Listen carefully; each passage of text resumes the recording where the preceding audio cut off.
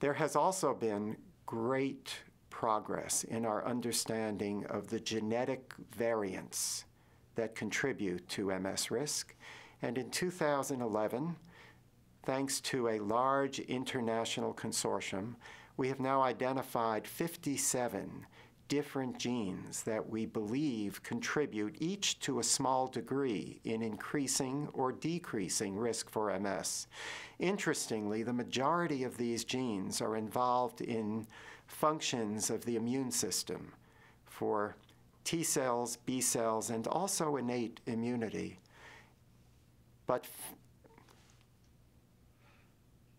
it's fascinating that 2 of these genes are the genes responsible for the synthesis and the degradation of the active form of vitamin D, 25-hydroxy vitamin D.